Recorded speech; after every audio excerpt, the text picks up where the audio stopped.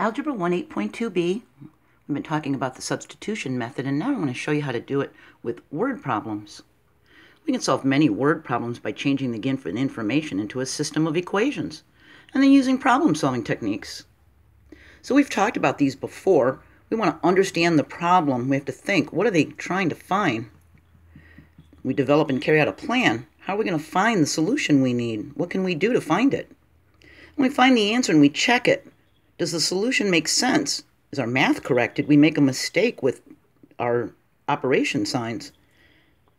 So if we have the sum of a number and twice another number is 13, the first number is 4 larger than the second number, we make two equations from this information. We make a system of two equations from this information, and we use substitution to solve it.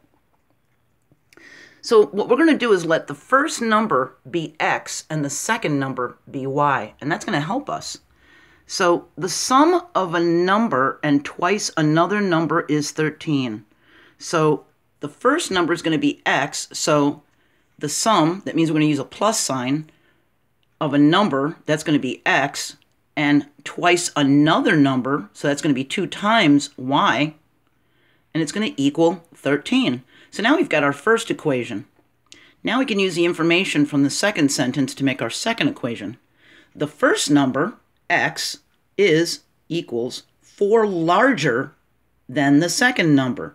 Now it doesn't say 4 times larger, it just says 4 larger. So we're just going to add y plus 4. It's 4 larger than the second number. Now we have our two equations. We have our system of two equations. We put this together, and we've got x plus 2y equals 13, and x equals y plus 4. Now, this y plus 4 can be substituted for x in this equation. So instead of writing this x here, we write y plus 4. So now we've got y plus 4 plus 2y equals 13. We can combine like terms, can't we? So we've got 3y plus 4. 3y plus 4 equals 13. Now, to isolate the y to one side, the first thing we need to do is use additive inverses to create a zero pair. And we eliminate this, and we get 13 minus 4 is 9, so we have 3y equals 9. Now we divide each side of the equal sign by this 3, the coefficient for y, and identity property, this turns into our friend the invisible 1. So we got y is equal to 3, because 9 divided by 3 is 3. See? Now we can use this to solve the second equation, because now we know that y equals 3. So here's our second equation, x equals y plus 4. So now we know x equals 3 plus 4. Well, x is 7. So our solution is x is 7, y is 3. We check it real quick. We plug it into these equations. This one and this one are original equations to see if it's true. And 7 plus 3 times 2 is 13. Yeah, that works. 7 plus 6 is 13. And 7 equals 3 plus 4. Yes, that's true. So it worked. See? So we took the words and slowly figured out what is the x and what is the y. And then we put it together to make two equations. Let's try it one more time with a little bit tougher one. I'm going to let the first number be x and the second number be y. It says the sum of two numbers is 82. One number is 12 more than the other number. Find the larger number. So the sum of two numbers, so we know x and y are going to be added together, is going to equal 82. So that's our first equation. We've got x plus y equals 82 as our first equation. The second one says one number, that's the first number, x, equals 12 more than, so it's not 12 times more, it's just 12 more. So we have 12 plus y, so x equals 12 plus y, see?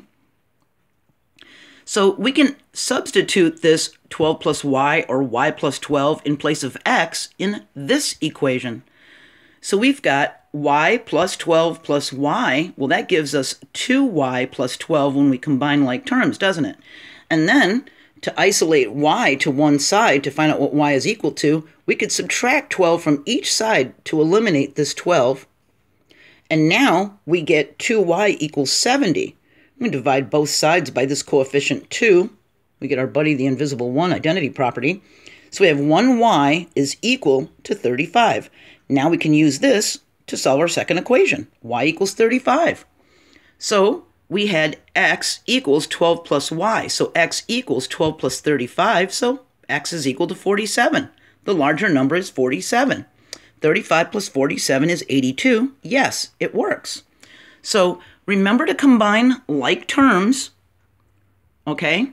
So when we're here, you want to combine like terms, and we can substitute an equation for a variable. So we're going to substitute this equation right here, these two terms, for our variable x. Just plug the numbers in to see if they fit. Okay? So just go very slowly and make sure that you're paying attention if it says times or just more than. Because more than is going to be a plus, and if it says 12 times more than, then it's going to be 12y. Okay? So be careful about that. Our next video, 8.3a, we're going to continue talking about systems of equations, and we're going to talk about the addition method for solving them. If you want to go back to watch about how we did the proof of slope m, or identifying solutions, or solutions by graphing, or substituting for a variable, that's what this one was all about. That was our previous video, 8.2a.